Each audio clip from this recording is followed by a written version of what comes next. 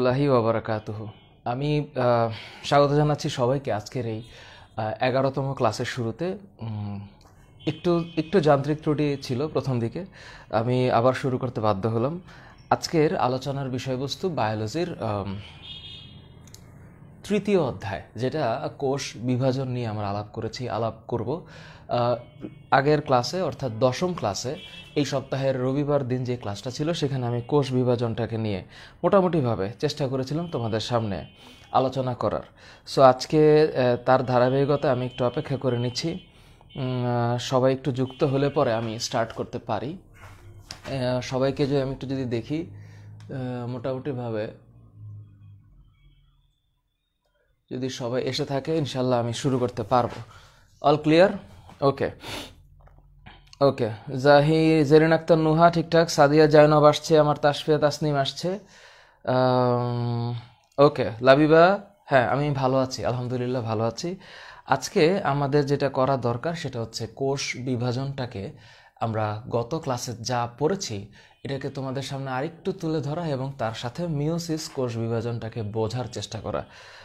আমি তোমাদের সবার কাছে রিকোয়েস্ট করছি যে তোমরা যদি যুক্ত হও এখন মোটামুটিভাবে। আমি শাকিরা আসছো, লিজা আছে, আমি ভালো আছি আলহামদুলিল্লাহ, আমি ভালো আছি। সুখদেব পাল আসছো, আহাদ মোল্লা আসছে।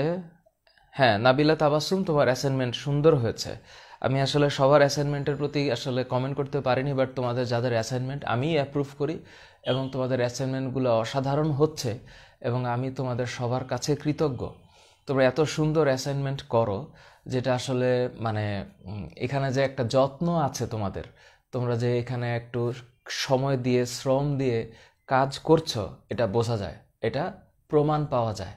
তোমরা যে লেখাপড়াগুলো করছো এই লেখাপড়াগুলো, তোমাদের এই পরিশ্রমগুলো তোমাদেরকেই রেজাল্ট দিবে, এটাই হচ্ছে আমি জানি। সুতরাং এই রেজাল্টের ভাগিদার তোমরাই।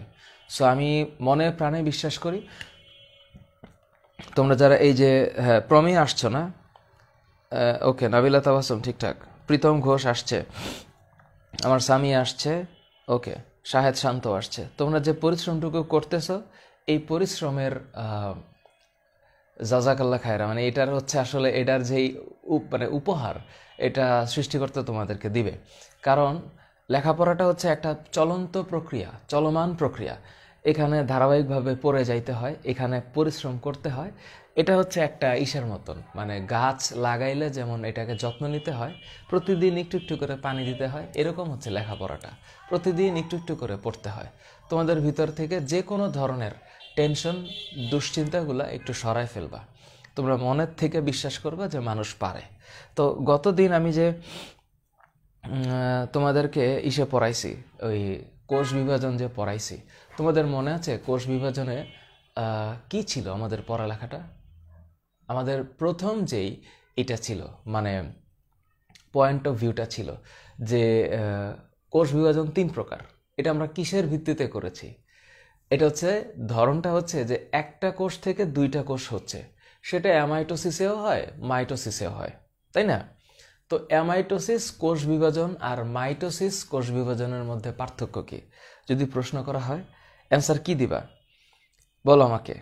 অ্যামাইটোসিস কোষ বিভাজন আর মাইটোসিস কোষ বিভাজনের কি পার্থক্য হইতে পারে? অ্যামাইটোসিসে সরাসরি বিভাজিত হয়, অর্থাৎ মাঝখানে কোনো ইন্টারমিডিয়েট ফেজ থাকে না, কোনো জটিল এবং ধারাবাহিক প্রক্রিয়া থাকে না। কিন্তু মাইটোসিসে অনেকগুলো ধারাবাহিক ধাপ পার হইতে হয়। তো এই ধারাবাহিক ধাপগুলো যখন পার হইতে হয় তখন এটা হলো যে এই ধারাবাহিক ধাপগুলা মাইটোসিসে পার হয় বলে মাইটোসিসের সময় বেশি লাগে, মাইটোসিসের সময় বেশি লাগে। লিজা, তুমি আমার অ্যাসাইনমেন্ট করো, ঠিক আছে? সেটা আমাকে জানাইলেই হবে, ঠিক আছে? ওকে। আয়শা খাদিজা, ভিডিও আটকে যাওয়ার কোনো কারণ নেই আই থিঙ্ক। শাবাব, আমি ঠিকঠাক আছি। মালিহা, আমি ঠিক আছি আলহামদুলিল্লাহ। চলো আমরা একটু পড়াশোনা স্টার্ট করি। Ishika welcome, Ishika welcome. ওকে না পার্থ, মানুষে কখনো অ্যামাইটোসিস বিভাজন হয় না, মানুষের বডিতে অ্যামাইটোসিস হয় না, মানুষের বডিতে মাইটোসিস আর মিওসিস হয়। কারণ মাইটোসিসে একটা কোষ থেকে 2টা কোষ হচ্ছে, কারণ মানুষ উন্নত শ্রেণীর প্রাণী এবং মানুষে কোষগুলা হচ্ছে মানে ইউক্যারিওটিক, আর ইউক্যারিওটিক জীবে অলওয়েজ মাইটোসিস কোষ বিভাজন হয়। মন থাকবে? আচ্ছা, সো আই গেস হ্যাঁ সাকিব, তোফায়েল স্যারের সাকিব, তুমি জানি যে তুমি অ্যাসাইনমেন্টের ক্ষেত্রে একটা অ্যাসাইনমেন্ট দিয়েছিলে, এরপর আর দেও নাই। Thank you. সো প্রীতম, চলো আমরা একটু শুরু করি। আমরা মাইটোসিসের কিছু জিনিস আছে যে জিনিসগুলো আমাদেরকে একটু মনে রাখতে হবে। যে কেন মনে রাখতে হবে? বিকজ মাইটোসিসের ক্ষেত্রে যে বিষয়গুলো ইম্পর্টেন্ট সেটা হচ্ছে মাইটোসিসে তোমাদেরকে সবচেয়ে কমন কয়েকটা কথা বলে মিওসিসটা শুরু করব। এটা একটু তোমাদের বুঝা দিই। মাইটোসিসে যে তৈরি হয়, মানে স্পিন্ডল যন্ত্র সৃষ্টি হয়। তোমরা দেখছো না, স্পিন্ডল যন্ত্রের ক্ষেত্রে বিষয়টা হচ্ছে এই রকমের একটা স্পিন্ডল যন্ত্র থাকে। হ্যাঁ, একটা স্পিন্ডল যন্ত্র থাকে, এটা হচ্ছে মাকু আকৃতির। তোমরা নিঃসন্দেহে এটা জানো যে স্পিন্ডল যন্ত্রের মধ্যে যে ফাইবারগুলো, এগুলাকে তন্তু বলে, মানে ফাইবার মানে তন্তু। তো এগুলোকে স্পিন্ডল ফাইবার বলে। এই ফাইবারগুলো কি দিয়ে তৈরি হয়? এই ফাইবারগুলো তৈরি হয় মাইক্রোটিউবিউলস দিয়ে। এই মাইক্রোটিউবিউলস কোন জায়গার? ওই যে তোমরা কোষ কঙ্কাল পড়েছো না দ্বিতীয় অধ্যায়ে, ওই কোষ কঙ্কালের যে সুতাগুলা, এই সুতাগুলো হচ্ছে এই মাইক্রোটিউবিউলস। এই মাইক্রোটিউবিউলস দিয়ে এই সুতাগুলো তৈরি হয়। ঠিক আছে, এটা মাথায় রাখতে হবে। দ্বিতীয়ত হচ্ছে, যদি এই প্রশ্ন করা হয় যে কোষ বিভাজনের কোন ধাপে ক্রোমোজোম সবচেয়ে বেশি মোটা হয়, তাহলে তোমরা অ্যান্সার দিবা মেটাফেজ। মেটাফেজ ধাপটাতে সবচেয়ে বেশি লম্বা মানে মোটা হয় হচ্ছে ক্রোমোজোম। ঠিক আছে, আর অ্যানাফেজ ধাপটা হচ্ছে কোষের গতি পর্যায়ে, অর্থাৎ এই ধাপে ক্রোমোজোমগুলো দুই ভাগ হয়ে দৌড় দেয়। আর দৌড় দেওয়ার সময় 4 ধরনের গঠন দেখা যায়। 1 হচ্ছে মেটাসেন্ট্রিক, 2 হচ্ছে সাবমেটাসেন্ট্রিক, 3 হচ্ছে অ্যাক্রোসেন্ট্রিক, 4 হচ্ছে টেলোসেন্ট্রিক। তোমরা নিঃসন্দেহে এটা পারো, ডিভিশনসটা পারো। যখন মনে করো বলবে অ্যাক্রো, যখন শব্দটা হচ্ছে এরকম হবে যে মেটা, এই মেটা মানে হচ্ছে মিডল।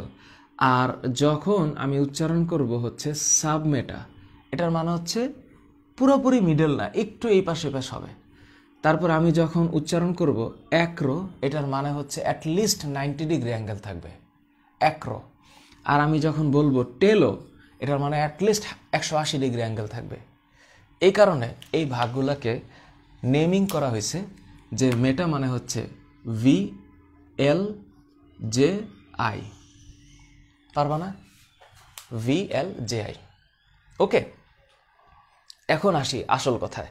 তোমরা যারা যুক্ত হয়েছ এখানে, তোমাদের কাছে রিকোয়েস্ট, আমি আগে একটু মেইন টপিকটা আলাপ করে নিই দয়া করে। স্যার, মাকুর আকৃতিটা ঠিক কেমন? প্রীতম, মাকু মানে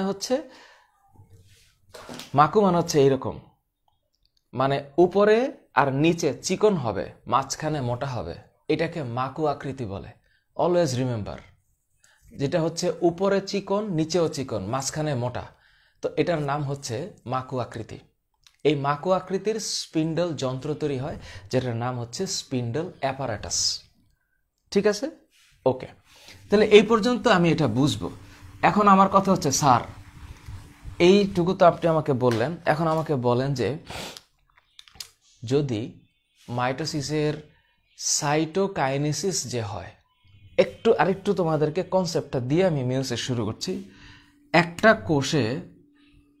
একটা কোষের মধ্যে এই যে নিউক্লিয়াস যে ভাঙতেছে, এটার নাম কি? ক্যারিওকাইনেসিস, তাই না? এবং যত ধরনের কোষ বিভাজন আছে, সব কোষ বিভাজনের আগে নিউক্লিয়াস একটা প্রস্তুতিমূলক পর্যায়ে প্রস্তুতি নেয়। এই প্রস্তুতিটাকে কি বলে? এই প্রস্তুতিটাকে বলে ইন্টারফেস। তার মানে এই শব্দটা তোমরা কখনো ভুলবা তো নাই, কখনো ভুলবা না। ইন্টারফেস মানে প্রস্তুতি পর্যায়, এবং আশ্চর্যজনকভাবে কোষের প্রস্তুতি পর্যায়ে 90 থেকে 95% সময় চলে যায় শুধু প্রস্তুতি নিতে। আর যেটা বিভাজন পর্যায়, যেখানে কোষ অ্যাকচুয়ালি বিভাজিত হয়, সেই পর্যায়ে মাত্র 5 থেকে 10% সময় লাগে। এবং আসল ব্যাপার হচ্ছে তোমাদের ওই দিন মানে কোষ বিভাজন যেদিন আমি পড়াইছি আমাদের স্কুলের ফেসবুক গ্রুপে, সেদিনও বলছিলাম এই জিনিসগুলা। ইসমাত জাহান আমি কিন্তু মাইটোসিসের গুরুত্ব একদম ছবি তুলে তোমাদেরকে দিছি। ওইখানে মাইটোসিসের গুরুত্ব, এখানে আমি দরকার হলে আজকে আবার দিয়ে দিব। মাইটোসিস মিওসিসের পার্থক্য, অ্যামাইটোসিস মাইটোসিসের পার্থক্য, সবগুলো জিনিস আমি ছবি তুলে তোমাদেরকে দিব। ইমরান হোসেন, মানুষের এই টপিকটা 4-এর বিজ্ঞান বইয়ে, হ্যাঁ এইটার বিজ্ঞান বই। আচ্ছা, মানুষের আসলে কোনো আদিকোষ থাকে না, মানুষের বডিতে কোনো আদিকোষ নাই। আদিকোষ থাকে ব্যাকটেরিয়া, তারপর হচ্ছে সায়ানোব্যাকটেরিয়া, এককোষী শৈবাল, সেগুলো অনেক আগের হইতে পারে, যেগুলো হচ্ছে এককোষ, এগুলো হচ্ছে আদিকোষ, কিন্তু মানুষের আদিকোষ থাকে না। আচ্ছা, আমার নিশাদ প্রশ্ন করেছে, প্রোফেজে ক্রোমোজোম থেকে যে পানি ঝরে সেটা কি নিউক্লিয়াসে আটকে যায় কিনা? না, এই কোষটার পুরাটার মধ্যে পানিটা ছড়ায় যায়, এটা আটকে যায় না। এটা নিউক্লিয়ার মেমব্রেনটা পার হয়ে বাইরে যাইতেও পারে। মানে আমাদের ঘরগুলোর মতন, আমাদের ঘরে দরজা আছে না, সো কোনোটাই তো এয়ার টাইট না, সো নিউক্লিয়াসও এয়ার টাইট না।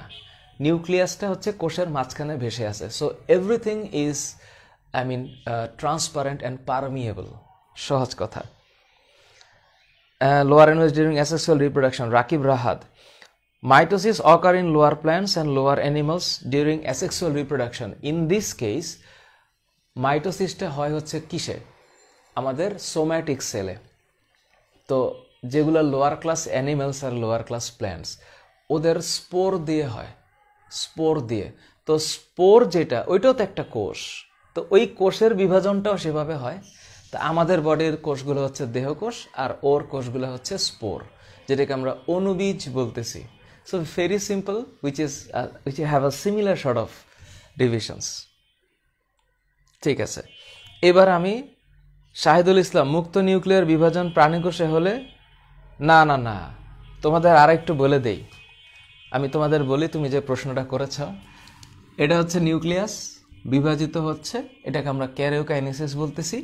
এরপরে চারপাশে যে সাইটোপ্লাজম আছে এইটাও বিভাজিত হচ্ছে, এটাকে আমরা সাইটোকাইনেসিস বলতেছি। কোনোভাবে যদি কোনো কারণে, আননোন রিজন, একটা কোষের ভিতরে যদি খালি নিউক্লিয়াস বিভাজিত হইতে থাকে এবং কোনোভাবে যদি সাইটোপ্লাজম বিভাজিত না হয়, তখন একটা কোষের ভিতরে একাধিক নিউক্লিয়াস থাকবে, একাধিক নিউক্লিয়াস একই কোষের ভিতরে। এখন এই কোষটা যদি উদ্ভিদ কোষ হয় তাইলে এটার নাম সিনোসাইট, আর এটা যদি প্রাণী কোষ হয় তাহলে এটার নাম প্লাজমোডিয়াম। আমি যা বলছি এটা একদম ঠান্ডা মাথায় রাখো।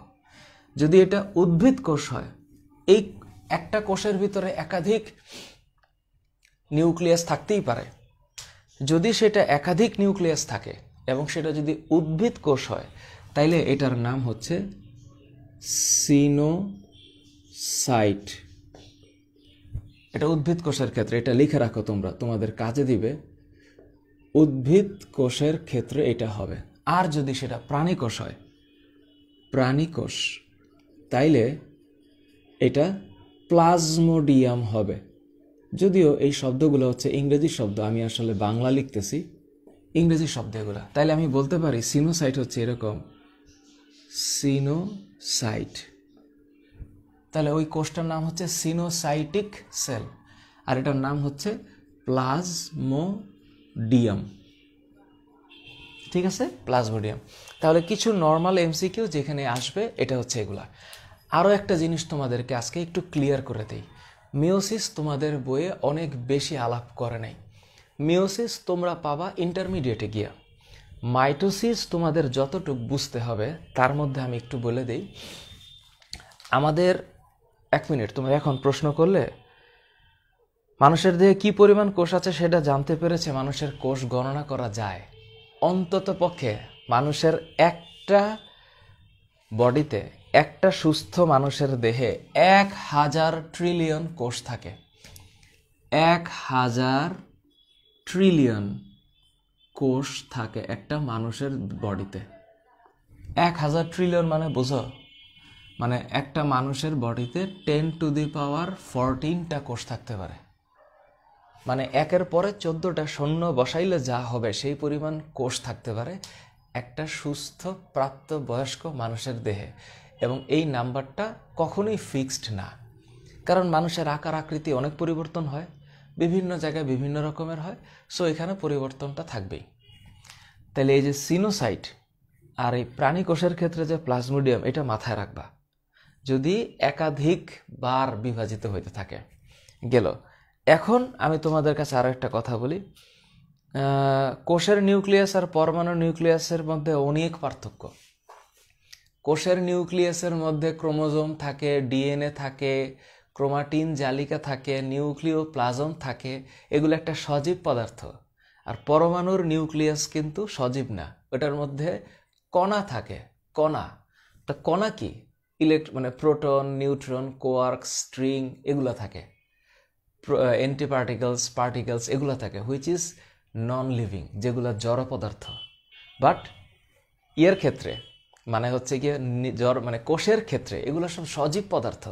তো সজীব পদার্থের নিউক্লিয়াসের মধ্যে এনজাইম আছে, বিক্রিয়া হচ্ছে, শক্তি উৎপন্ন হচ্ছে, লিভিং ক্যারেক্টার। যাবতীয় পদার্থগুলো সজীব, এদের হচ্ছে ফ্লারিশিং পাওয়ার আছে, মারা যাচ্ছে, ডেভেলপ হচ্ছে, বড় হচ্ছে। এই কাহিনী তো হচ্ছে পদার্থের পরমাণুর মধ্যে হবে না।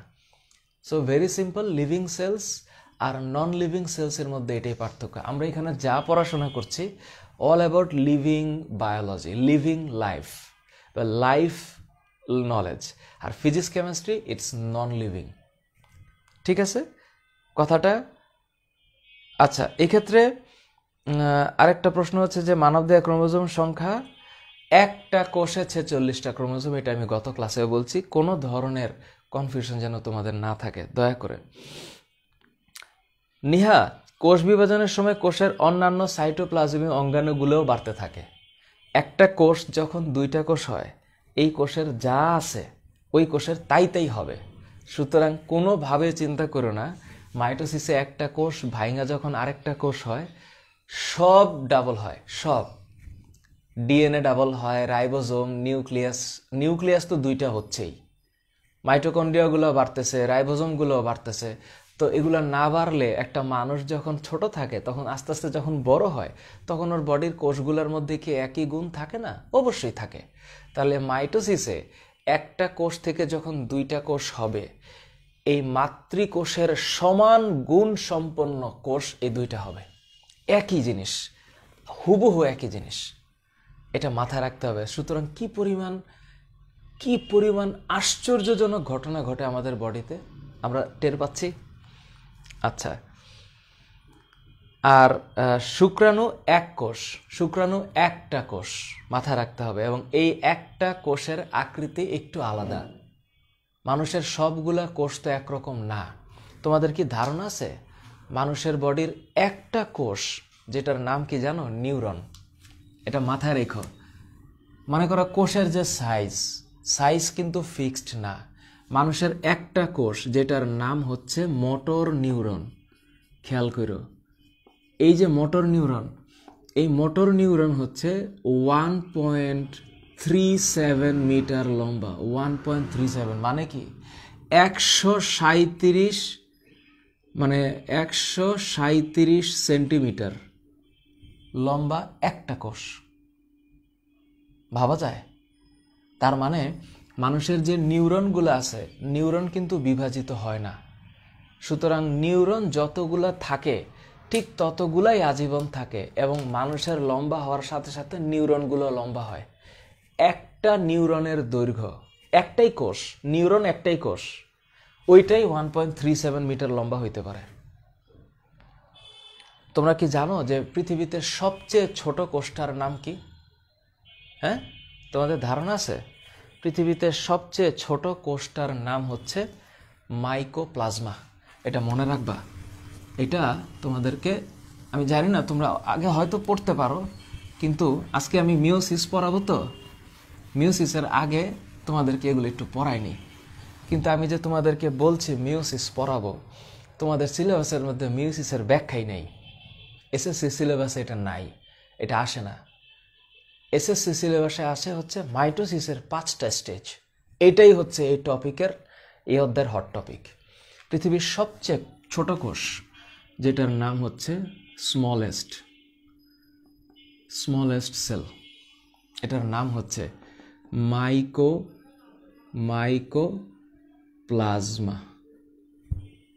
মাইকোপ্লাজমা। এটাকে আরেক ভাষায় আরেকটা নামে কি ডাকে জানো? এটার নাম হচ্ছে পিপিএলও। এটার নাম হচ্ছে প্লিউরোনিউমোলাইক অর্গানিজম। নামটা কেমন? এটার নাম হচ্ছে প্লিউরোনিউমোলাইক অর্গানিজম। এটা যদিও তোমাদের কাছে একটু ডিফিকাল্ট লাগবে শুনতে, বাট এটা সত্য কথা। পৃথিবীর সবচেয়ে ছোট কোষটার নাম মাইকোপ্লাজমা। আর পৃথিবীর সবচেয়ে বড় কোষ কোনটা জানো?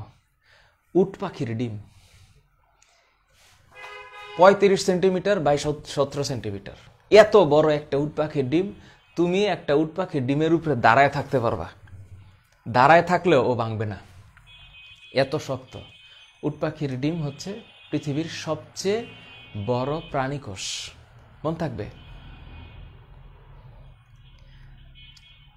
স্যার মাইকোপ্লাজমা হচ্ছে 0.1 মাইক্রোমিটার। এটার যে সাইজ, এটা হচ্ছে 0.1 মাইক্রোমিটার, এত ছোট। এটা হচ্ছে পৃথিবীর স্মলেস্ট সেল, মন থাকবে? ওকে, থ্যাংক ইউ। ওকে, ডিম একটা কোষ, এটা একটা কোষ। মুক্ত নিউক্লিয়ার বিভাজন কি প্রাণীর দেহে ঘটে কিনা? আদিবাল জিয়ান, স্পার্ম মানে শুক্রাণু। থ্যাংক ইউ প্রহর, তুমি লিখে রাখছো। মুক্ত নিউক্লিয়ার বিভাজন প্রাণীর দেহ ঘটে, সেটা হচ্ছে কোন প্রাণীর দেহে ঘটে তোমরা জানবা। ওই যে মানুষের যে ম্যালেরিয়া হয় না, তো ম্যালেরিয়া হওয়ার জন্য ম্যালেরিয়া যে জীবাণুটা, এটা কিন্তু একটা পরজীবী। এইটা মশার দেহ থেকে মানুষের দেহে ছড়ায়। ওই ম্যালেরিয়া যে পরজীবীটা না, এই পরজীবীর ভিতরে একটা কোষের ভিতরে 1200 নিউক্লিয়াস থাকতে পারে। 1200 নিউক্লিয়াস একটা পরজীবীর ভিতরে, কোষের ভিতরে। এই কারণে ম্যালেরিয়া পরজীবীর সায়েন্টিফিক নাম করা হয়েছে প্লাজমোডিয়াম ভিভেক্স, কারণ ওর বডিতে অনেকগুলো নিউক্লিয়াস। আরেকটা হয় উদ্ভিদ কোষে, সেটা হচ্ছে ডাবের পানি, ডাব। তো ডাবের পানি যে হয় ভিতরে, এটা হচ্ছে মুক্ত নিউক্লিয়ার বিভাজনের কারণে হয়। বারবার কোষ বিভাজন হচ্ছে, ডাবের ভিতরে পানি হচ্ছে, মানে ডাবই রইছে, কিন্তু ডাবের ভিতরে যে পানি হইতেছে সেটা হচ্ছে বারবার নিউক্লিয়াসের বিভাজনের ফলে হয়। ইন্টারেস্টিং না বিষয়টা? খুব ইন্টারেস্টিং। তোমরা একদম মনে রাখবা যে একটা কোষের মধ্যে যদি একাধিক নিউক্লিয়াস থাকে, এটার নাম প্লাজমোডিয়াম প্রাণী কোষের ক্ষেত্রে। আর উদ্ভিদ কোষের ক্ষেত্রে এটা সিনোসাইট। উদ্ভিদের উদাহরণ কি? ডাবের মধ্যে যে পানি হয়, এটা কেবলমাত্র মুক্ত নিউক্লিয়ার বিভাজনের ফসল। ওকে, সো আই থিঙ্ক এটা তোমরা পারবা না? পারবা। থ্যাংক ইউ কায়নাত জাহান তাজ, থ্যাংক ইউ। এবার আমি আসল পড়ায় আসি একটু।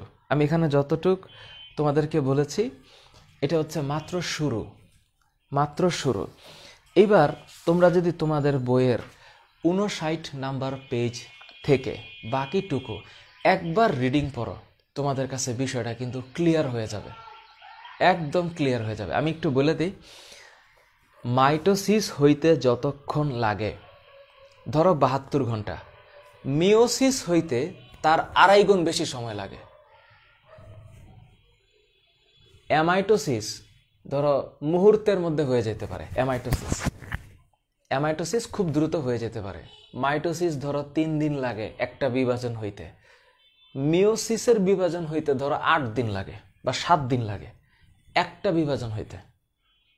তার মানে মিওসিস হচ্ছে মাইটোসিসের চেয়ে লম্বা এবং জটিল এবং ধারাবাহিক প্রক্রিয়া। তোমরা কিভাবে তোমাদেরকে বলি, আমি এখানে যতটুকু লিখছি এগুলো হচ্ছে জাস্ট তোমাদেরকে একটু ইন্টারেস্টিং কয়েকটা ইনফরমেশন দিলাম। আমার মনে হয় তোমরা আগেও এগুলো কোনো না কোনোভাবে পারো। আমি যেটা বলতে চাই সেটা হচ্ছে, আমি যদি মিওসিসকে ভাগ করি, তাহলে একটা জিনিস বলি, ধরো এটা একটা কোষ, খেয়াল করো, হ্যাঁ, এই কোষের ভিতরে এটা জনন মাতৃকোষ, খুব খেয়াল করতে হবে, এটা জনন মাতৃকোষ। মানে কি, যেই কোষগুলা দিয়ে জীবের জনন হয়। তো এই জনন মাতৃকোষগুলা সাধারণত ডিপ্লয়েড থাকে। কি থাকে? ডিপ্লয়েড। অর্থাৎ এটার যে, এটা নিউক্লিয়াস ধরো, ঠিক আছে, নিউক্লিয়াস, এটার যে ক্রোমোজোমগুলো ধরো যে এই যে ডাবল লেয়ার, এক লেয়ার, আরেকটা হচ্ছে এক লেয়ার। এখন তোমরা আমারে বলতে পারো, স্যার ডিপ্লয়েড আর হ্যাপ্লয়েড আমি কিভাবে বুঝবো? আমি তোমাদেরকে একটা এক্সাম্পল দিই। এক্সাম্পলটা হচ্ছে এরকম, স্যার সব জায়গায় ক্রসিং নিয়ে দেখতেছি গাইডে এটি, হ্যাঁ রামিম, আমি অবশ্যই ক্রসিং ওভার নিয়ে বলবো, একটু অপেক্ষা করো। স্যার ডিম যদি কোষ হয় তাহলে ডিমের কুসুম নিউক্লিয়াস হবে 100%, একদম সহজ কথা, কোনো ধরনের টেনশনে, ডিমের নিউক্লিয়াসটাই হচ্ছে ডিমের কুসুম, সোজা কথা। আচ্ছা, আসলে রীতি 30 ট্রিলিয়ন কোষও মানুষের বডির থাকতে পারে, 1000 ট্রিলিয়নও থাকতে পারে, বডির সাইজ আন্দাজ করে। এখন যে মানুষটা তোমার মনে করো যে ক্লাস 2তে পড়ে, এতটুক ওর বডিতে 30 ট্রিলিয়ন কোষ থাকবে। আর মনে করো যারা হচ্ছে ওই যে সুমো, কুস্তি খেলে না, দেখছে এক ধরনের সুমো এরকম মোটা মোটা, তো ওর বডিতে কয়টা কোষ আছে হিসাব করো। তো এই বিষয়টা এরকম, বডিতে কোষের কোনো ফিক্সেশন নাই। একটা ইউজুয়ালি ট্রিলিয়ন বলা যেতে পারে, যে 10 থেকে 1000 ট্রিলিয়ন চলবে। Thank you Surma Islam baby, তুমি যে ইন্টারের বই থেকে মিউসিসের ব্যাখ্যা দিচ্ছ এটা আমি বুঝতে পারতেছি। এটা হচ্ছে বেনেডিন এবং হাউসার, ওইখানে আরও অনেক বিজ্ঞানীর নাম দেওয়া আছে। বিজ্ঞানী স্ট্রাসবার্গারের কথা লেখা আছে, বিজ্ঞানী ফার্মার এবং মুরের কথা লেখা আছে। এরা হচ্ছে বিভিন্ন সময় এটা আবিষ্কার করছে। ফার্মার, মুর, বেনেডিন, হাউসার, তারপর হচ্ছে স্ট্রাসবার্গার, এই ব্যাপারগুলো মিউসিসের বিভাজনের একটা প্যারায় লেখা আছে। তো জনন মাতৃকোষের ডিপ্লয়েড কিভাবে মানে বুঝবে আমি বলতেছি। ধরো তোমরা জিলাপি বানাইতে দেখছো, জিলাপি বানানোর সময় গরম তেলের উপরে ওরা একটা ওই যে আটাটাকে একটা গামছার মধ্যে ভরে নিজে একটা ছিদ্র করে এটাকে চাপ দেয় আর এমন এমন করতে থাকে। তো ওইখান থেকে দেখো প্যাঁচগুলো যে কেমনে হয়, প্যাঁচগুলো এমনি এমনি হয়। তাহলে ওর থেকে এখান থেকে কেবল একটা লেয়ার বেরোচ্ছে, রাইট? এই কারণে প্যাচগুলা কেমন হচ্ছে, প্যাচগুলা ধরো হচ্ছে গিয়ে এইরকম, ধরো একটা প্যাচ এইরকম হচ্ছে, ধরো এইরকম। এখন যদি ও দুইটা নিত, তাইলে কেমন হইতো? যদি দুইটা নিত তাইলে বিষয়টা এমন হইতো, আমি বলি বিষয়টা এমন হইতো, যদি দুইটা নিত, হ্যাঁ, এই, তাই না? That's it. তার মানে এটা হচ্ছে হ্যাপ্লয়েড আর এটা হচ্ছে ডিপ্লয়েড। যদি সিঙ্গেল লেয়ার থাকে তাহলে এটা হ্যাপ্লয়েড হবে, আর যদি ডাবল লেয়ার থাকে তাহলে ডিপ্লয়েড হবে। এটাই হচ্ছে কথা, বোঝা গেল? ওকে, তাহলে এই যে জনন মাতৃকোষ, এই যে মাতৃকোষের মধ্যে দুইটা করে লেয়ার দিছে, এই যে হচ্ছে এটা, তখন আমি বলবো যে এটা হচ্ছে হ্যাপ্লয়েড, এটা হচ্ছে ডিপ্লয়েড। ঠিক এইখানে একই রকম, এখানেও ডিপ্লয়েড থাকে প্রথমে। তো প্রথমে যদি ডিপ্লয়েড থাকে, ধরো যে এই প্যাচ, এখানে একটা সেন্ট্রোমিয়ার, এই প্যাচ। এইবার মিওসিস যখন হবে, তখন মিওসিস এত বড় একটা প্রক্রিয়া যেখানে দুইটা ধাপ হয়, মিওসিস 1, মিওসিস 2। খেয়াল রেখো একটা কথা, এই কারণে যখন এখান থেকে দুইটা কোষ হবে, এখান থেকে প্রথমে দুইটা হবে, তখন এই যে এখানে একটা হবে আর এখানে একটা হবে। তখন কি হবে জানো? ওই যে নিউক্লিয়াসটা, এই নিউক্লিয়াস কিন্তু এখানে থাকেই। তো এখানে কিন্তু ডাবল ছিল, ডিপ্লয়েড ছিল, এখানে এসে এটা হ্যাপ্লয়েড হয়ে যাবে। অর্থাৎ এইখানে এক প্যাচ, এইখানে এক প্যাচ, এবং এইখানে ধরো আরেক প্যাচ, এইখানে ধরো আরেক প্যাচ। এই ডিপ্লয়েড থেকে হ্যাপ্লয়েড হয়ে যাবে। ধরো এখানে সেন্ট্রোমিয়ার ওরটা, এখানে সেন্ট্রোমিয়ার ওরটা, আর এইখানেও সেন্ট্রোমিয়ার ওরটা, এখানে ওরটা। তার মানে মিওসিস একেই ক্রোমোজোম অর্ধেক হয়ে গেছে। এরপর কি হবে? এরপর হচ্ছে এখান থেকে দুইটা হবে, এখান থেকে দুইটা হবে। যখন দুইটা হবে তখন এখানে 1 2 3 4 চারটা কি হবে কোষ হচ্ছে। চারটা কোষের মধ্যে চারটা নিউক্লিয়াসে নিউক্লিওলাস আছে। ঠিক এরকম ভাবে এখানে একটা ক্রোমোজোম, এখানে একটা ক্রোমোজোম, এখানে একটা ক্রোমোজোম, এখানে একটা ক্রোমোজোম, আর প্রত্যেকটার মধ্যে এখানে একটা, এখানেও একটা, এখানেও একটা, এখানেও একটা। মানে কি বুঝলে তাইলে মিওসিস যে হয় কয় ধাপে হয়? 2 ধাপে হয়। মিওসিস 1 আর মিওসিস 2। মিওসিস 1টা আসলেই মিওসিস 1, কিন্তু মিওসিস 2টা এটা এক ধরনের মাইটোসিস। অলওয়েজ রিমেম্বার কি বলেছি, মিওসিস 2 এটা একটা মাইটোসিস, কারণ মিওসিস 2-এ ক্রোমোজোম সংখ্যা সমান থাকে, ক্রোমোজোম অর্ধেক হয়ে যায় এখানেই। মিওসিস 1-এই ক্রোমোজোম অর্ধেক হয়ে যায়, আর মিওসিস 2-এ ক্রোমোজোম অর্ধেকটাই অর্ধেক থাকে। তো এখন মজার ব্যাপার হচ্ছে কি, এই জনন মাতৃকোষটা হচ্ছে ডিপ্লয়েড। মিওসিস প্রথমে মানে 1 যখন হয়, প্রথমবার মিওসিস হয়, তখনই এটা হ্যাপ্লয়েড হয়ে যায়। আবার মিওসিস 2 যখন হয় তখন সবগুলো হ্যাপ্লয়েড। এই কারণে তোমাদের বইয়ে এটাকে এইভাবে চিত্রিত করছে যে একটা থেকে প্রথমে হচ্ছে 2টা হবে, এরপরে এই 2টা থেকে আরো 2টা হবে। তখন তোমরা খুব খেয়াল করো, প্লিজ লাগে যে আমি যেটা বলেছি এটা ভুলো না। এটা যদি 2n হয় তাহলে এটা n, এটা n, তো এটা n, এটা n হলে এটাও n, এটাও n, এটাও n, এটাও n। মানে কি, মানে আমার বডিতে বা মানুষের বডিতে যদি ক্রোমোজোম সংখ্যা এরকমভাবে অর্ধেক হয়, তাহলে এইখানে যদি 46টা ক্রোমোজোম থাকে, একেবারে তুমি চোখ বন্ধ করে মনে রাখবা এখানে 23টা করে হবে। তাহলে সেই হিসাবে এখানেও 23টা হবে, এখানেও 23টা হবে, সব ক্ষেত্রে 23টা হবে। এবার সত্যি করে বলো, আমি বোর্ডে যা লিখছি এটা বুঝতে কারো কোনো সমস্যা হয়েছে কিনা? সত্যি করে বলো। এবং এই যে প্রক্রিয়াটা, এটা এত লম্বা প্রক্রিয়া, এটা এত দেরি করে হয়, আস্তে আস্তে আস্তে আস্তে হয়, যে মাইটোসিসের থেকে 2.5 গুণ বেশি টাইম লাগে। মাইটোসিসে কয়টা ফেজ? 5টা। Prophase, prometaphase, metaphase, anaphase, telophase. মানে এই 5 প্রক্রিয়ায় 5টা ধাপে 1টা থেকে 2টা হয়ে গেল। কিন্তু মিওসিসে 1টা থেকে 4টা হইতে গেলে ধাপের কোনো শেষ নাই। এখন সত্যি করে তোমরা বলো, আমি এই চিত্রটা আঁকাইছি, আমি তো এখানে মাত্র 2টা ক্রোমোজোম আঁকাইছি, কিন্তু এখানে আসলে মানুষের বডিতে হইলে 46টা ক্রোমোজোম হবে। আবার সব প্রাণীতে কিন্তু একই রকম ক্রোমোজোম সংখ্যা না। কবুতরের কোষে অন্যরকম ক্রোমোজোম আছে। আমি যদি তোমাদেরকে একটু বলি, মানে এটা তোমাদেরকে কেমন করে বুঝাই, এটা তোমাদেরকে আমি দরকার হলে একটা ইসে করে দিব, না ছবি আপলোড করে দিব, যে ছবির মধ্যে কোন প্রাণীতে কতটা করে ক্রোমোজোম আছে তার একটা এক্সাম্পল আছে। যেমন মনে করো আমি যদি বলি ধানের কোষে 24টা ক্রোমোজোম আছে। তারপরে গমের কোষে 42টা ক্রোমোজোম আছে।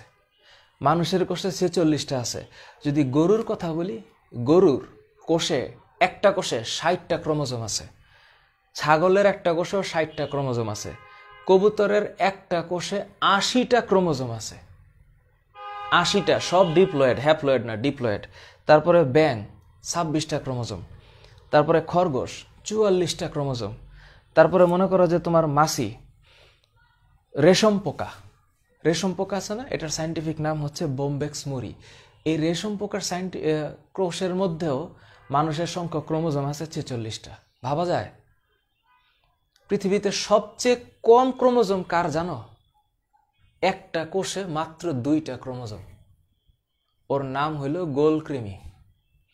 সবচেয়ে কম সংখ্যক ক্রোমোজোম আছে ওর বডিতে, গোলকৃমি। ওর সায়েন্টিফিক নাম কি শুনবা? ওর সায়েন্টিফিক নাম হচ্ছে অ্যাসকারিস লাম্ব্রিকয়েডাস। এটা হচ্ছে বলো এরকম, অ্যাসকারিস লাম্ব্রিকয়েডাস, অ্যাসকারিস লাম্ব্রিকয়েডাস।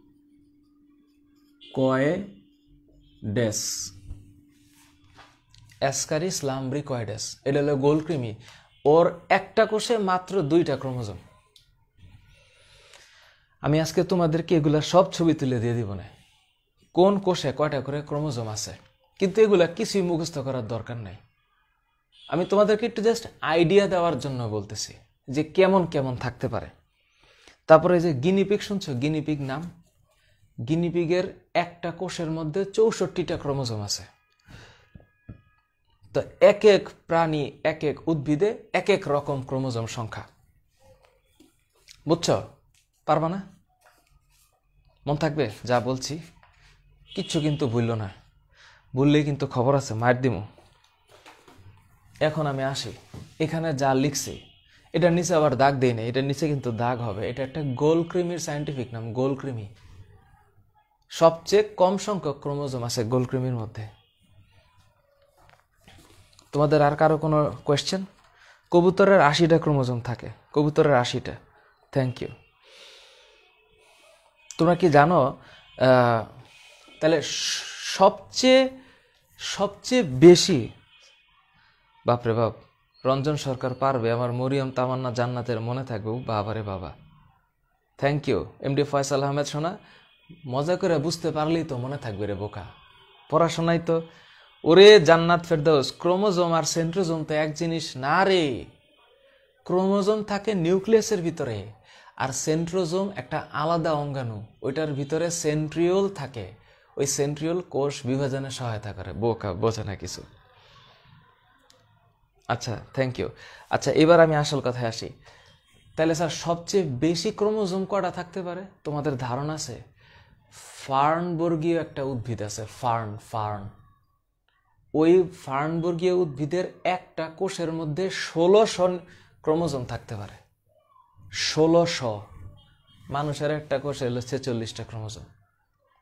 আর ফার্নবর্গীয় একটা উদ্ভিদের 1600 ক্রোমোজোম থাকে একটা কোষে। আর গোলকৃমির একটা কোষে মাত্র 2টা ক্রোমোজোম। কি গরিব, আহারে। আচ্ছা, ওকে। সুতরাং এই ব্যাপারে তোমাদের কোনো ধরনের সন্দেহ থাকার কোনো কারণ নাই। আই থিঙ্ক তোমরা এটা পারবা। তোমাদের আর কোনো যদি প্রশ্ন থাকে আমারে বলতে পারো। আর যদি তোমাদের অন্য কোনো প্রাণী, উদ্ভিদ সম্পর্কে জানার দরকার হয়, তাহলে একটু গুগল করবা, দয়া করে, বুঝছো না? গুগল করবা। হ্যাঁ, এই যে সুরমা ইসলাম বেবি, গোলালু আর গরিলাতে 48টা। সাবাস। পার্থ সাহা, ভাইরাসের ব্যাপারে যদি কথা হয়, ভাইরাস কোনো কোষ না, ভাইরাস একটা অকোষীয় জিনিস। ভাইরাস এটা অকোষীয়, 100% মাথায় রাখবা। সাবাস। সিফাত, thank you. Labiba, thank you সোনা, জহরুল হক আইডি থেকে। এদিকে আমার Nazma Begum ID, okay, thank you. আর এই যে একজন প্রশ্ন করেছে হোমোলোগাস ক্রোমোজোম কি, এগুলো আসলে আস্তে আস্তে তোমরা পারবা। হোমোলোগাস মানে হচ্ছে একই রকম দেখতে ক্রোমোজোম, এটার নাম হোমোলোগাস, বা একই জায়গা থেকে উৎপন্ন বা একই জায়গায় থাকে। হোমো মানে সেম, আইসো মানেও সেম, হোমো মানেও সেম, একই। এটা আমি মুছে দিলাম। এখন আমি একটা জিনিস লেখা দিব, এটা কিন্তু মন থাকবে যা লিখছি। এটা যদি ভুললে যাও তাহলে কিন্তু তোমাদের সাথে আমার মনে করো জন্ম জন্মান্তরের আরই হবে, কোনোভাবে এগুলো বলা যাবে না। আচ্ছা, এখন আমি আসি আসল কথায়। স্যার, এই যে কোষ বিভাজিত হচ্ছে, তাহলে স্যার এই যে মাইটোসিস না হইলে কি হবে? আর এখানে স্যার সৃষ্টিকর্তার একটা অপার সৌন্দর্য আছে, সেটা কি? সেটা আমি তোমাদেরকে একটু ক্লিয়ার করে দিচ্ছি। না, ক্রোমোজোম আর ক্রোমাটিড এক না। সভ্যতা, যৌনক্রম হচ্ছে, এটা তো আসলে তোমাদের এখন দরকার নাই। একটা জীবের জীবনচক্রে, মানে ছোট থেকে বৃদ্ধ একটা পর্যায়ে থাকে না, উদ্ভিদের জীবনও এরকম আছে। এই শব্দ দুইটার নাম হচ্ছে স্পোরোফাইটিক আর গ্যামিটোফাইটিক। এটা তোমরা এখন আসলে বুঝবা না বা দরকার নাই, বা যদি বোঝো সেটা আসলে এই মুহূর্তে আমি আলোচনা করতে চাচ্ছি না। ইন্টারে আমার লেকচার আছে, দেখতে পারো। কোনো জীবের জীবনচক্রে স্পোরোফাইটিক আর গ্যামেটোফাইটিক দশার যে পর্যায়ক্রমিক আবর্তন হয়, এটার নাম হচ্ছে যৌনক্রম। এটার ইংলিশ হচ্ছে অল্টারেশন অফ জেনারেশন, দেখতে পারো। Thank you Tofail sir. Saeed বিন খালেদ, গ্রুপে মেম্বার 750 জন হলো, লাইভে কেন 317 জন? তার কারণ হচ্ছে অধিকাংশ স্টুডেন্ট এই সময়টাতে হয়তো দেখা গেছে যে অন্য কোনো কাজে থাকে অথবা ইন্টারনেটের সে লাইভে থাকে না। ম্যাক্সিমাম স্টুডেন্ট যারা এখন নাই ওরা হচ্ছে পরে লাইভ দেখে, কারণ আমি একটা প্রাইভেট গ্রুপ থেকে লাইভ করি, কতজন রিচ করেছে এটা পর্যন্ত আমি দেখতে পারি। সুতরাং স্টুডেন্টের প্রেজেন্টেশন নাম্বার নিয়ে আমার টেনশন থাকে না। হ্যাঁ, আবার সোজা কথা হচ্ছে কি, ধরো তোমরা যারা আমার কাছে এই মুহূর্তে পড়তেছো, এখন তোমরা যদি জেদ করো যে স্যার আমি আপনার কাছে ভর্তি হয়েছি, আমি পড়বো না, আমি লাইভ দেখবো না আমি আপনার অ্যাসাইনমেন্ট করব না, কি হয়েছে? এই কথা বললে তো আসলে আমার কিছু করার নাই। তখন আমি কি ওরা মারবো না আমি ওর আসার দিব? এখন কোনো একটা স্টুডেন্ট যদি বলে স্যার আমি পড়বো না, ওর ইচ্ছা। কিন্তু তোমাদের মধ্যে যারা এখানে যুক্ত হয়েছ 317 জন, আসলে এই যতজন স্টুডেন্ট এখানে আছে গ্রুপে সবাই আমার ক্লাস দেখে, এটা আমি জানি। হয় আগে নাইলে পরে, ক্লাসের পরে দেখে অথবা পরের দিন দেখে, আমাকে জানায়। আমার একটা ফেসবুকে তো আমাকে জানায়, আর এখানকার প্রত্যেকটা মেম্বারকে তো আমি অ্যাড করেছি। So every single members R added by me and I have your data. তোমাদের সবার ডেটা আমার কাছে আছে। সুতরাং এখানে লস হওয়ার, হারায় যাওয়ার কোনো কারণ নাই, কোনোভাবেই সম্ভব না। You know better. সুতরাং আমি চাই তোমরা যে যার জায়গা থেকে সিরিয়াস হও। তোমরা তো আমার সামনে নাই, সামনে থাকলে তো যে তোমাদেরকে কাবাব বানায় ফেলতাম যদি পড়াশোনা না করতা ডাইরেক্ট। কিন্তু এখন তো দূরে, দেখতে পারি না। আমি ঢাকায়, তুমি চিটাগাং, সিলেট, ময়মনসিংহ, কুড়িগ্রাম, তোমার আমি কেমনে পাবো? এই কারণে অনলাইন লার্নিংয়ের একটাই উপায়, সেটা হচ্ছে বিশ্বাস, কমিটমেন্ট। এটা পৃথিবীতে কেউ দেখে বুঝবে না, এটা হচ্ছে অন্তরে অন্তরে হবে। তুমি যদি আমার প্রতি কমিটেড থাকো, পৃথিবীতে কেউ তোমার আটকাইতে পারবে না। আর যদি কেউ কমিটেড না থাকে, সে জীবন ভৈরা মানুষকে ধোকা দিতে পারবে। এই যে স্টুডেন্ট টেবিলে চেয়ারে বসে থাকবে, বসে গুনগুন করতে থাকবে, মাকে বাবাকে বোঝাচ্ছে যে পড়তেছে, আসলে কিন্তু পড়তেছে না। তো বিষয়টা হইল এখান থেকে আসে জিনিস, ফ্রম হার্ট। এগুলো এমনি আসতে হবে।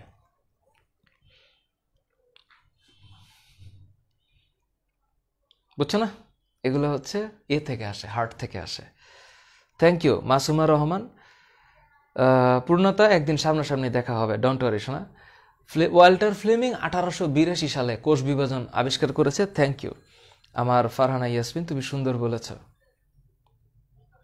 ওকে, ঠিক আছে, এবার আসি আসল কথায়। স্যার মিওসিস যে বললেন, মিওসিস যে বললেন, সেটার 4টা স্টেপ আছে। তোমরা এখন এটা মাথায় রাখবা, 4টা, 1 2 3 4। সবার আগে মনে রাখবা, মিওসিস হওয়ার আগে, যে কোনো কোষ বিভাজন হওয়ার আগে তোমার কোষের একটা প্রস্তুতিমূলক পর্যায় আছে। সেটার নাম কি? ইন্টারফেস। তার মানে অলওয়েজ রিমেম্বার যে সর্বপ্রথম যেটা থাকে এটার নাম ইন্টারফেস। ক্লিয়ার। তারপরে থাকে কি? মিওসিস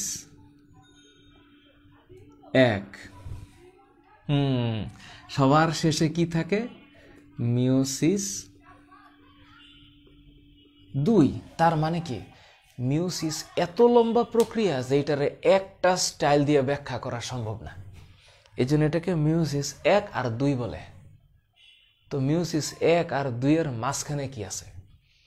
এই মিওসিস 1 হওয়ার পরে মিওসিস 2 হওয়ার আগে কোষ একটু জিরায়, একটু রেস্ট নেয়।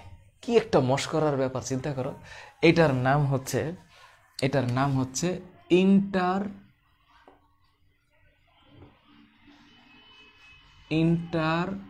ইন্টারকাইনেসিস। আমারে ভুলে যাওয়া, তাও এটা কিন্তু বলা যাবে না। মিওসিসের 4টা ফেজ আছে। শুরুতেই হচ্ছে মিওসিস একটু করে প্রস্তুতিমূলক পর্যায়ে নেয়। এরপরে মিওসিস 1 হয়, ইন্টারকাইনেসিস হয়, মিওসিস 2 হয়। Thank you. এটাকে ইন্টারকাইনেসিস বলে। তাহলে ইন্টারকাইনেসিস কি? ইন্টারকাইনেসিস হচ্ছে মিওসিস 1 আর মিওসিস 2 এর মাঝখানে কোষ যে বিরাম নেয়, মানে ও একটু জিরায়, রেস্ট নেয়। বাবারে অনেক হয়েছে, ওই যে রেস্টটা নেয়, এটার নাম ইন্টারকাইনেসিস। এবার আসি, তাহলে স্যার মিওসিস 1 এর কি দশা? আচ্ছা, মিওসিস 1 এর দশা হইল 1 2 3 4, ওর 4টা, এবং এই মিওসিস 2 ওরও 4টা। খুব খেয়াল করতে হবে। এটার হচ্ছে প্রোফেজ 1, মেটাফেজ 1, অ্যানাফেজ 1, টেলোফেজ 1। এবং মিওসিস 2 এটারও হচ্ছে প্রোফেজ 2, মেটাফেজ 2, অ্যানাফেজ 2, টেলোফেজ 2। এবং আরও ব্যাপার হচ্ছে এই প্রোফেজ 1 এটা এত বড় যে এটাকে আবার 5টা ভাগে ভাগ করা হয়েছে। এবং ইন্টারমিডিয়েটে উঠলে তোমরা এখান থেকে পড়া শুরু করবা। এখানে যে স্টেপগুলো আছে এগুলো হচ্ছে কেবলমাত্র এখানে তোমাদের বইয়ে নাই। এটা হচ্ছে leptotene, zygotene, pachytene, diplotene, diakinesis. ইন্টারে গেলে তোমরা এগুলো পাবা, কারণ এগুলো দিয়ে মিওসিস হয়। এই কারণে বাংলাদেশের শিক্ষাক্রম পাঠ্যপুস্তক বইয়ের নীতি অনুসারে এসএসসি লেভেলে একটা স্টুডেন্ট মাইটোসিসটাকে চেনে, বোঝে, ইন্টারে গিয়ে মিওসিসটাকে বোঝে, চেনে।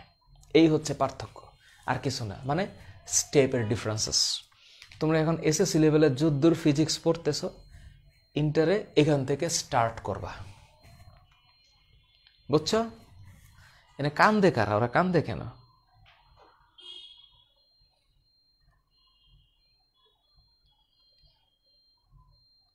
সাবিত, একদিন দেখা হবে ইনশাল্লাহ সোনা, ডোন্ট ওয়ারি।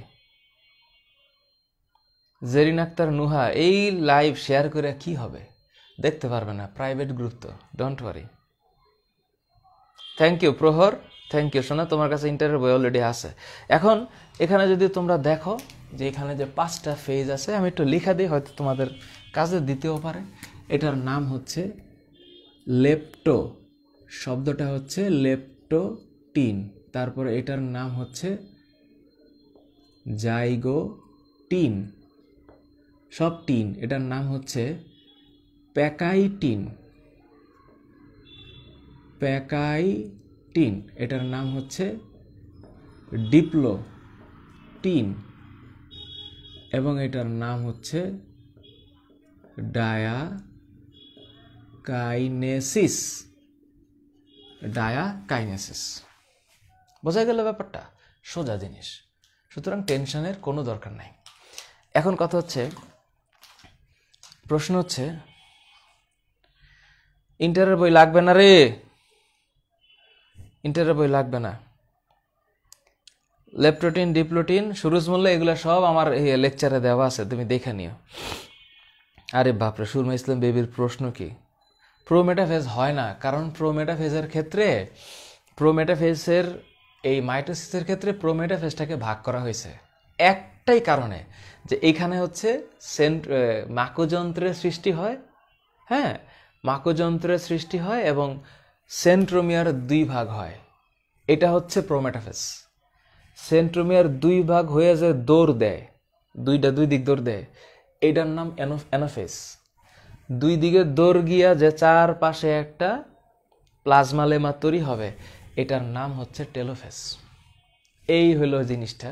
কিন্তু মিওসিসে ওই তোমার প্রোফেজের মধ্যেই ঘটনা সব ঘটে যায়, এই কারণে প্রোমেটাফেজ দেওয়ার দরকারই নেই। ঠিক আছে, এই হলো ব্যাপার।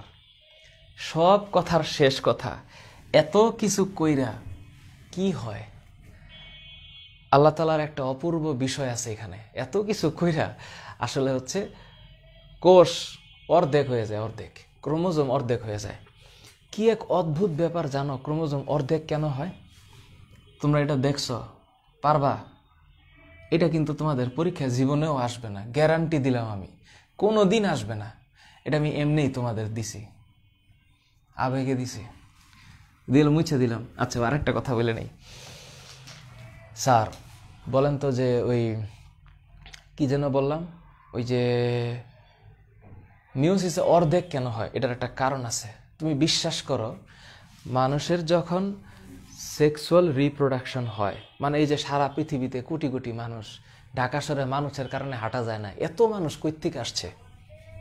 হ্যাঁ, মানুষ বিয়ে শাদী করছে, তো বিয়ে শাদী করে টেমাটোমা হয়েছে, সেই টেমাটোমারা আবার বিয়ে শাদী করছে, আবার টেমাটোমা হয়েছে, এই মানুষ মারা যাচ্ছে জন্মাচ্ছে, মারা যাচ্ছে জন্মাচ্ছে, এই তো চলতেছে পৃথিবীর নিয়ম।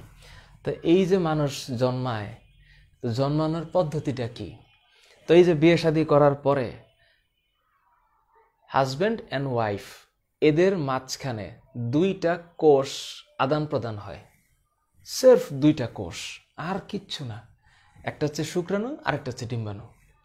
হাজব্যান্ডের বডিতে মানে পুরুষ দেহে, সেটা পৃথিবীর যে কোনো প্রাণীর ক্ষেত্রেই সত্য, একটা কোষ উৎপন্ন হয়, এটার নাম শুক্রাণু।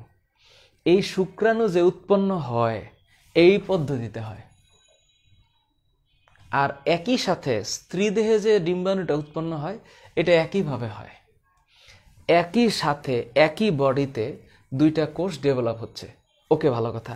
এরপরে যখন দুইটা কোষ একসাথে হবে, শুক্রাণু ডিম্বাণুর কাছে আসবে, তখন ডিম্বাণু বৈশা থাকে, কখন শুক্রাণু আইসা ডিম্বাণুকে বলবে চলো শুরু করি।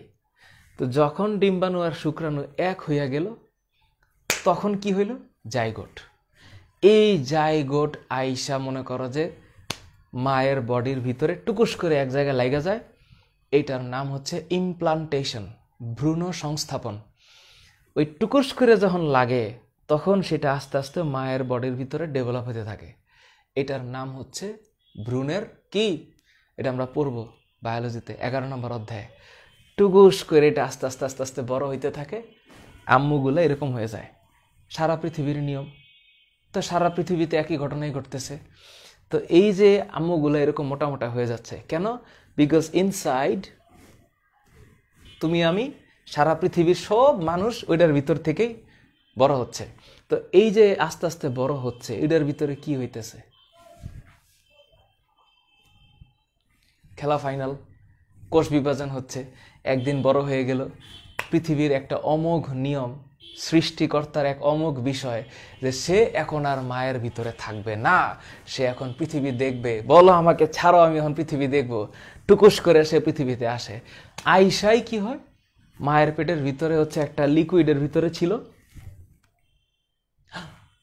একটা অন্ধকার জায়গায় ছিল, লিকুইডের ভিতরে ছিল, ডেভেলপ হইতেছিল, বাইর হইয়া গিয়া বলে এবার পৃথিবীটা আমার, আমি আসছি, সরো জায়গা দাও।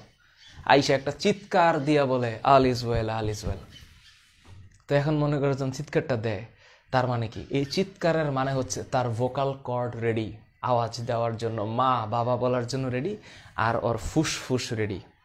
এখনো ফুসফুসটা কাজ করবে বাতাস নিবে সে, কারণ মায়ের ভিতরে যখন ছিল তখন তার ফুসফুস কাজ করে নাই।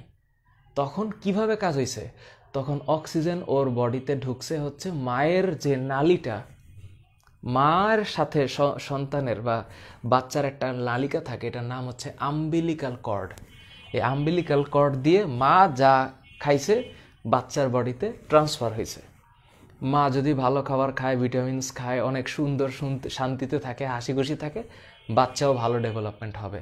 It's all about nature, it's all about the beautiful world. এটা তুমি স্বীকার করলেও সত্য, অস্বীকার করলেও সত্য, তোমার কাছে মজা লাগলেও সত্য, খারাপ লাগলেও সত্য, এটাই নিয়ম। বোঝা গেছে ব্যাপারটা? এখন কথা হচ্ছে বাবারে বাবা, এদিকে সাফ আমার আর আম্মু নাকি রেডিও স্টার্ট করছে, বুঝলাম না মানে কি। তো এখন পৃথিবীতে তোমাদের আম্মু থাকুক, আব্বু থাকুক, দাদু থাকুক, নানু থাকুক, সবার কাছেই তো ঘটনা এটাই। কারণ আমরা এখন কি পড়তেছি? কোষ বিভাজন। তো এখনো যদি এই কথা তোমরা বলেছে আমরা লজ্জা পাইতেছি, তাইলে যে আমরা উদ্ভিদের প্রজনন যে পড়বো, তখন তো তোমাদের দেখা যাবে লাইভে আমি একলাই পড়াইতেছি, তোমরা আর কেউ নাই। এটা হবে নাকি?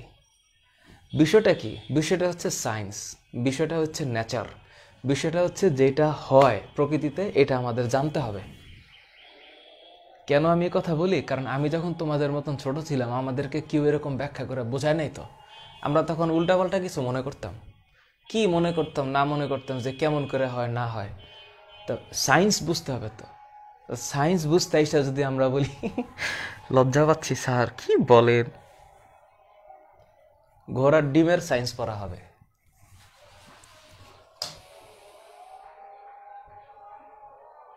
ওকে, এদিকে আবার সেলিম উদ্দিন আইডি থেকে, স্যার আমি নাকি বন্ধ করেন, বুঝলাম না আমি কাহিনী। এদিকে আজান শুরু হয়েছে। এই যে এদিকে আমার রাশেদুল ইসলাম বাবলু, সে নাকি স্পিকার দিয়ে শুনতেছে, দেহের অবস্থাটা দেখো। এটাই তো সায়েন্স, তোমরা কি কও বুঝলাম না তো। এই যে আমার সাদাত ঠিক কথা বলছে, এগুলো কোনো বিষয় না। এগুলো তা আমি কি পড়াচ্ছি? কোষ বিভাজন পড়াচ্ছি। তো কোষ বিভাজন বুঝতে গেলে তো কোষের ডেভেলপমেন্ট বুঝতে হবে। বুঝলাম না তোমাদের কাহিনী কি হইল এটা। এই যে আমার পার্থ সাহেব বুঝে গেছে, আমার প্রমি বুঝছে, ঠিক আছে, আমার মাহমুদুর রহমানও বুঝছে, থ্যাংক ইউ। ওরে নিহাদ, তোর একটা মায়ের দিব, কি লেখছ সায়েন্সের বানান? হাই বোকা কোথাকার, আক্কেল আলী ব্যাক্কেল আলী। ওই যে দেখো হালিমা আক্তার ঝর্ণা আইডি থেকে কি কথা বলে। ডক্টর কি এটা কি মানে মামুর বাসার সামনের এই ঝালমুড়ির প্যাকেট যে চাইলেই হওয়া গেল? হ্যাঁ, সাধনা লাগে বোকা, সাধনা লাগে, সাধনা, তীব্র ইচ্ছা লাগে। এত সোজা না এ অধ্যয়ন করা, এত সোজা না। আজারটা শেষ হোক, দাঁড়াও।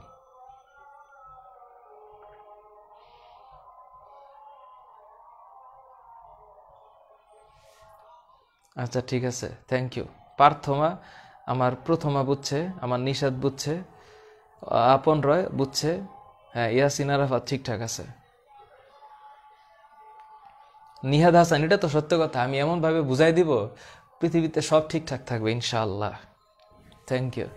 এটাতে হাসি দেওয়ার কিছু নাই, এতে লজ্জা পাওয়ার কিছু নেই, বোকাগুলা কোথাকার, তোদেরকে এক একটারে আসছে।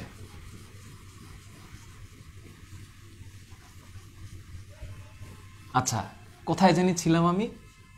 ও, আমি তো আমার বাসায় ছিলাম, সরি। আমি এখন আসলে পড়াচ্ছি কোথায়? আমি পড়াচ্ছি মিওসিসে। তো এখন আমরা যে মিওসিসটা পড়লাম, কোনো ঝামেলা? কোনো ঝামেলা নাই।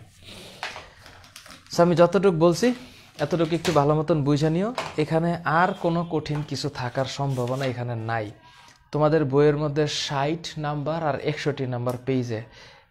ও আচ্ছা, আমি যেটা আসলে বলতে চাচ্ছি, যেই ঘটনা থেকে আসলে লেকচারটা শুরু হয়েছে, শুক্রাণু আর ডিম্বাণু নিয়ে। আচ্ছা, একটু খেয়াল করো, এই যে শুক্রাণু যেটা পুরুষের দেহে উৎপন্ন হবে, পুরুষের দেহে, এবং সাইনটা হচ্ছে এই রকমের, এটা প্লিজ মাথায় রেখো। আচ্ছা, আর এখানে হচ্ছে ডিম্বাণু,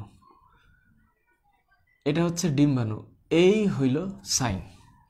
তো পুরুষের দেহে যে শুক্রাণু, এটা দেখতে কেমন জানো? মানুষের দেহে যে শুক্রাণুটা থাকে, এটা দেখতে কেমন হয়? এটা দেখতে এই যে এইরকম হলো, এই যে মাথার উপরে এরকমের একটা সাইন আছে, তারপরে নিচে একটা ছোট্ট ঘাড় আছে, এরপর একটা লেজ আছে, যা আঁকাচ্ছি মনে রেখো। তো এইখানে এই যে এটার ভিতরে একটা নিউক্লিয়াস আছে।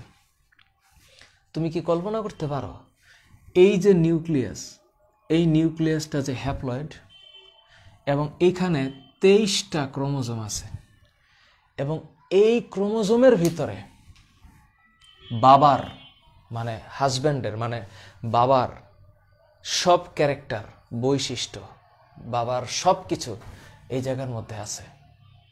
অর্থাৎ বাবা মানে সন্তানের যে বাবা, তার স্কিন কালার, হাতের নখ, নাকের গঠন, দাঁত, চোখ, চুল, কান, সব কিছু, সে কিভাবে কথা বলে, তার কি বৈশিষ্ট্য, এভরিথিং এটার ভিতরে আছে। এবার হচ্ছে যে মা, তো সেই মায়ের যে ডিম্বাণু, এটা যদি শুক্রাণু হয় এই সাইজের, ডিম্বাণু কেমন সাইজের হবে ধারণা আছে তোমাদের? ডিম্বাণুটা হবে এই রকমের,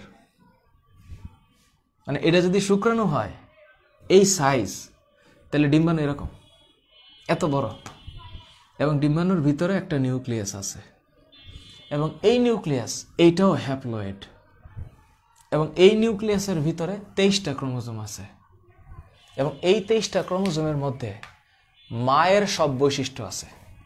মায়ের চুল, মায়ের চোখ, মায়ের নাক, মায়ের স্কিন কালার, গাল কেমন, হাত কেমন, নখ কেমন, পশম কেমন, সব কিছু। এখন কি হবে, এই দুইটা একসাথে মিলবে, মিললে পরে যখন এই শুক্রাণুটা এই ডিম্বাণুটাকে নিষিক্ত করবে, তখন আল্লাহর কি অশেষ কৃপা দেখো, এইটাও সিঙ্গেল এটাও সিঙ্গেল, মিললে ডাবল হবে। তার মানে এরা দুইজন মিললে এখন একটা কোষ হবে। এই কোষটা হচ্ছে এইটা, এটার নাম হচ্ছে 2n, ডিপ্লয়েড কোষ। এই যে এখানে যেটা হবে এটার নাম হচ্ছে 2n। এই 2nটা হচ্ছে জাইগোট, এবং এই জাইগোটের আর মিওসিস হবে না, ওর মাইটোসিস হবে। এরপরে এই কোষটা থেকে যখন আরও কোষ হবে, তখন সব কোষের মধ্যে 46টা থাকবে। তার মানে 23 আর 23 মিললে কত হইল? 46। এই কারণে সৃষ্টিকর্তার অশেষ কৃপা হচ্ছে যে এখানে মিওসিস হয়। তুমি চিন্তা করো, এটাও যদি ডিপ্লয়েড হইতো, এটা 46 এটা 46, তাহলে তো এখন ডিপ্লয়েড হয়ে এটা 64 হয়ে যেত, মানে 92 হয়ে যেত। তখন ক্রোমোজোম হয়ে যেত 92টা। তখন তো সে অন্য কিছু হইতো, সে মানুষ হইতো না, সে অন্য ধরনের প্রাণী হয়ে যেত। তুমি ব্যাপারটা বুঝতেছো কেন অর্ধেক হয়? অর্ধেক হয় এই কারণে ওরা যখন আবার মিলবে তখন যাতে 2n থাকে, অর্থাৎ মিওসিসের কারণে ক্রোমোজোমের সমতা রক্ষিত হয়। এই যে এবার কি বোঝা গেছে ব্যাপারটা?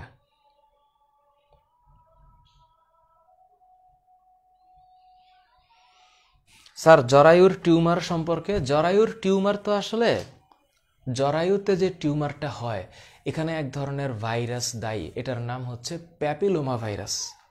জরায়ুতে যে টিউমারটা হয় এটার নাম হচ্ছে প্যাপিলোমা ভাইরাস, এটার শর্ট ফর্ম হচ্ছে HPV, হিউম্যান প্যাপিলোমা ভাইরাস। এই হিউম্যান প্যাপিলোমা ভাইরাসের দুইটা জিন আছে, জিন, একটা জিনের নাম হচ্ছে E6 আর একটা জিনের নাম হচ্ছে E7। এই দুইটা জিন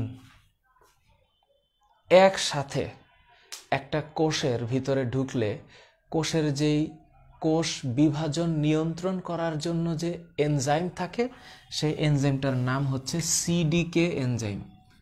এটা তোমরা একটু প্লিজ মনে রাখবা। এই CDK মানে হচ্ছে cyclin dependent kinase, cyclin dependent kinase, cyclin dependent kinase, এটা হচ্ছে এনজাইম। এই এনজাইমটাকে ও নষ্ট করে দেয়, এবং নষ্ট করে দেয় কারণে যতটুকু ক্রোমোজোম হওয়ার কথা ছিল, মানে যেই পরিমাণ হওয়ার কথা ছিল, সেই বিভাজনটা হইতে পারে না। তখন মেয়েদের জরায়ুতে টিউমার হয়, আল্লাহ মাফ করুক। এবং এই কারণে এই HPV ভ্যাকসিন আছে, যে ভ্যাকসিনটা নিলে জরায়ুর টিউমার বা জরায়ুর ক্যান্সার থেকে সেফ থাকার একটা সম্ভাবনা থাকে। এটাকে বলা হয় HPV ভ্যাকসিন। 1600 থেকে 1800 টাকা দাম আছে, 2বার নিতে হয়। তোমরা আসলে কোন দিকে যাব কথা বলতে বলতে বই পড়াইতে তারের দিক চলে যাই।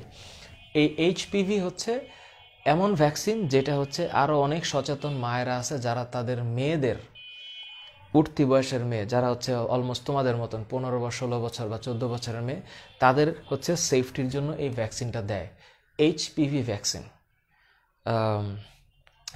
জরায়ুর টিউমার যাতে না হয় এই কারণে। সুতরাং অনিয়ন্ত্রিত কোষ বিভাজন যদি হয় তাইলে মানুষের টিউমার হবে, অর্থাৎ 2টা থেকে 4টা, 4টা থেকে 8টা, 8টা থেকে 16টা, এইভাবে কোষ বিভাজন হওয়ার কথা ছিল। কিন্তু কোনো কারণে যদি এই বিভাজন নষ্ট হয় বা এই বিভাজন অনিয়ন্ত্রিত হয়, then there is a problem and that problem creates tumor। এবং টিউমারগুলো 2 ধরনের হয়, একটা হচ্ছে বিনাইন টিউমার আর একটা হচ্ছে ম্যালিগন্যান্ট টিউমার। বিনাইন টিউমার হচ্ছে যেই ক্যান্সার সেলটা এক জায়গা থেকে আরেক জায়গায় দৌড় মারতে পারে, এই মাথায় চলে গেল, এই লিভারে চলে গেল, এই স্টোমাকে চলে গেল, এই প্যানক্রিয়াসে চলে গেল, ওই তোমার বডির অন্য কোনো পার্টে চলে যেতে পারে, দৌড়াদৌড়ি করে, এবং এগুলা খুব ডেঞ্জারাস। এই কারণে পড়ালেখাগুলা একদম বেসিক থেকে না বুঝলে তখন আমরা আসলে ধরতে পারবো না। পড়াশোনাটা হচ্ছে একটা পুঁতির মতো, পুঁতির মালার মতন। এক পাশ থেকে পুঁতির মালা তুমি যতই লাগাও, আরেক পাশে আইসা গিট্টুটা দিতেই হবে, নাইলে পুঁতির মালাটা থাকবে না। তুমি যদি গিট্টুটা লাস্টে এসে না দাও, তা এরম করলে এদিক দিয়ে পড়ে যাবে, এমন করলে এদিক দিয়ে পড়ে যাবে। সো পড়ালেখাটা হচ্ছে একদম বেসিক থেকে শুরু করে লাস্টে আইসা একটা গিট্টু লাগাইতে হবে যে হ্যাঁ, তাহলে এই পুরাটাই হচ্ছে তাইলে আমার স্টাডি। তার মানে দরকার হলে তোমরা যে পরিমাণ পড়া এখানে আজকে একটু মজাও হয়ে গেছে, যাই হোক একটু মজার দরকারও আছে। তোমরা আরেকটা জিনিস বলি, মাঝে মধ্যে মনে করো কোনো একটা কিছুতে হঠাৎ করে হাইসা দেওয়া, এটা অনেক ক্ষেত্রে আনস্মার্টনেসের পরিচয়। কারণ মনে করো কেউ যদি বলে যে I want to be a sexologist, doctor, তোমরা মনে করো কেউ যদি হাইসা দেয়, তাহলে তার দুইটা প্রমাণ পাওয়া যায়। এক হচ্ছে আইদার সে এই টার্ম সম্পর্কেই জানে না যে এটা কি, ওর কাছে এটা হাসির কারণ কেন মনে হয়েছে এটা শিওর না। আরেকটা হচ্ছে যে সে এই জিনিসটার যে গুরুত্ব এটাও জানে না। এই কারণে মানে বিষয়টা কি হচ্ছে, আগে আমাকে যদি কেউ মনে করো একটা বাচ্চাকে যদি জিজ্ঞেস করা হইতো যে তুমি কি হবা, আমি পাইলট হব, এই কথাটা বলে তোমার ভিতরে যদি এমন হয় আরে বাপরে আসছে পাইলট হবে, এটা বলার মানে কি জানো, ও ওর জায়গায় আছে, তুমি ছোট হয়ে গেলা। মানে তোমার ভিতরে স্বপ্নই নাই যে একটা ছেলে পাইলট হইতে পারে, এই স্বপ্ন যে সে দেখতে পারে এটা তোমার মাথাতেই নাই। তার মানে তোমার স্বপ্নটা এত ছোট।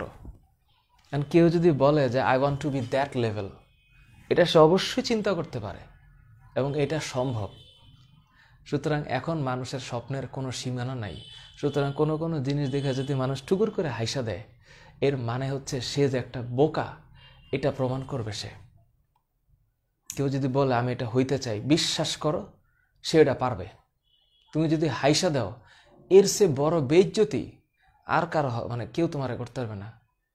তুমি যদি কারো কথার উপরে না বুঝে টুকুস করে হাইসা দাও, তার মানে তুমি প্রমাণ করবা যে তুমি ওই বিষয়টা সম্পর্কে জানোই তো না, এবং ওইটা যে হওয়া যায় এটা তোমার দ্বারা হওয়া সম্ভব না।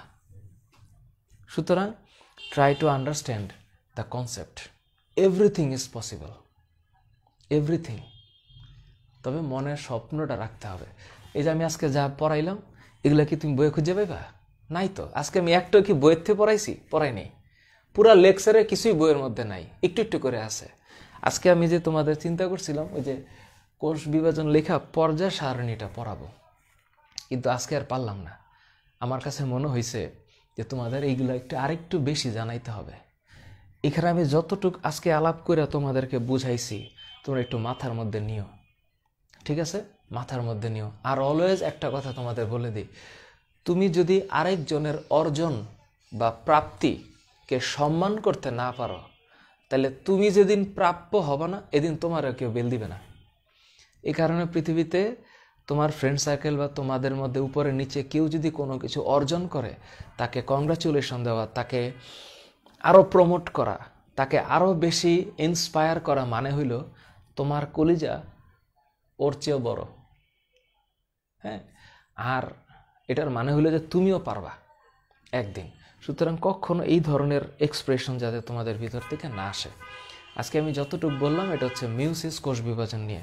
তোমাদের আগামী ক্লাসে কেমিস্ট্রি পড়া হবে, এবং তোমাদের পরীক্ষাটা হবে, এই শুক্রবারের পরীক্ষা হবে 2টা অধ্যায়ের উপরে। একটা হচ্ছে তোমরা খেয়াল রাখবা যে ওই যে ইটা আছে না, কোষ বিভাজন, এটা তো থাকবেই, তার সাথে পর্যায় সারণী। আমরা আগামী ক্লাসে পর্যায় সারণী পড়ব। তোমাদের একটা অসাম লেভেলের কাজ দিব, সেটা হচ্ছে দেখব কে সবচেয়ে সুন্দর করে পর্যায় সারণীর একটা নোট বানাইতে পারো।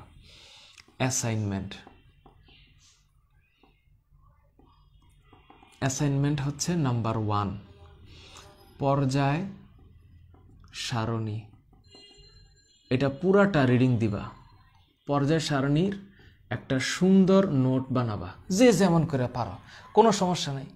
তোমার এই নোট মানে কি তুমি সংবিধান লিখতেছো? না, দরকার হলে আবার লিখবা, কিন্তু একটা নোট বানাও, পুরা চ্যাপ্টারটা রিডিং দিবা, পড়বা, দরকার হলে আমার ভিডিও দেখবা, যেইভাবে তোমার কাছে মন চায় নোট করো, তোমার মতন রিল্যাক্সে, কারোরটা তোমার সাথে তুলনার দরকার নাই। নাম্বার 2 কি করবা জানো?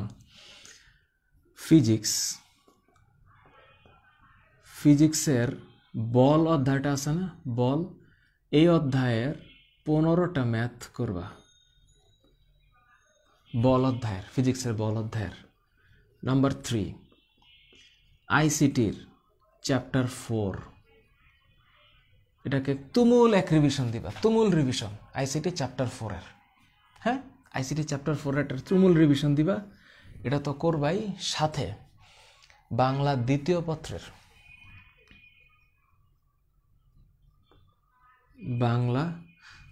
পত্রের, একটা কাজ তোমাদের দিতে হবে, একটা পরিচ্ছেদ করবে, একটা পরিচ্ছেদ।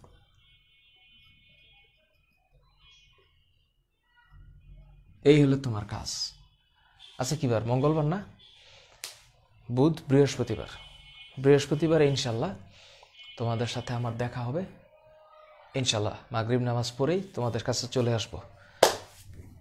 আল্লাহ হাফেজ।